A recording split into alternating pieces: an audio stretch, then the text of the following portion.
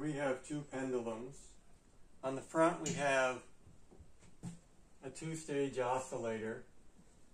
Now it's set up a little bit differently than normal, but it's essentially the same thing.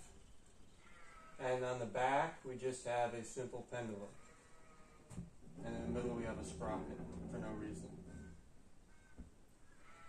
So what I'd like to illustrate is a new way of setting up a two-stage oscillator that's simpler.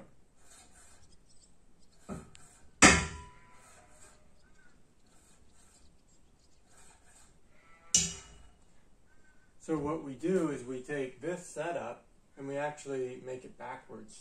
Now, let me demonstrate.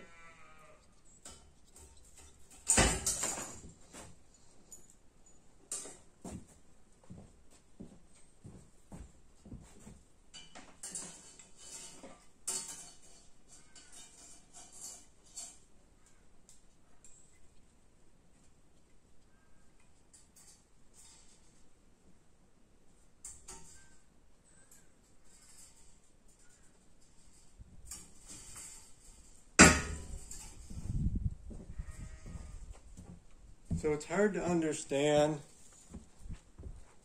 without the first demonstration. And that's the purpose of this thing on the front, is that you can understand that when this gets going fast enough, this weight stays out the maximum amount and it pulls on the spring. So it doesn't need to slide.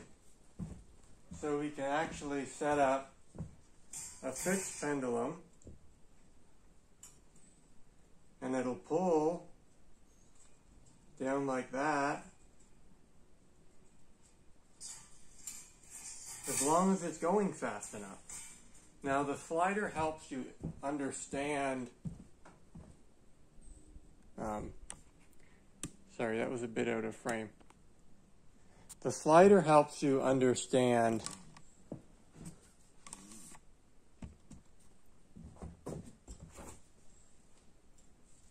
that this thing would go in if it didn't have enough centrifugal force and gravity behind it. But if this is going fast enough, there's enough force on this pendulum that it doesn't actually have to move, because the centrifugal force is this way and it's pulling it this way. So if the force is great enough, it will pull down on this without it slowing down.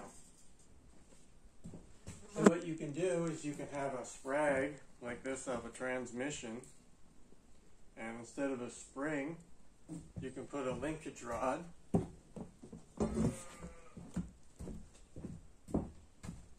something like that, so that every time this goes down, you get a little bit of rotation. Okay? So the energy comes really from centrifugal force. And you get 4 times the centrifugal force if you double the speed. So what you can do is you can lay this whole thing on the flat and set this up so every time it comes around it pulls on this rod, and as long as this is going fast enough you'll have over unity, because, well, Milkovic goes on and on about oscillations. And he says oscillations are more efficient than rotations. And that's because he doesn't know what he's talking about and he can't do math. The energy comes from centrifugal force. So an object is moving and it's inertial. It has inertia and the direction is this way. So if you want to pull it exactly 90 degrees from that, and it won't slow it down. It'll only change the direction, but if it's going fast enough, it won't even change the direction. So it's better to take something like this turn it on its side, you run it at 2, 3, 4, 500, 1,000, 2,000 RPM. And that way you can get usable power rather than having something that doesn't make hardly any usable power, because it's a pendulum. It's always stopping and starting. So hopefully that makes sense. That you can have just a basic pendulum, and you just put a load on it, so it doesn't really pull on the load until it's 90 degrees. See that? See, if we started pulling on the load up here, it would slow it down, you see? But the closer you are to 90 degrees, the less slowing down there is, right? Given it's moving fast enough.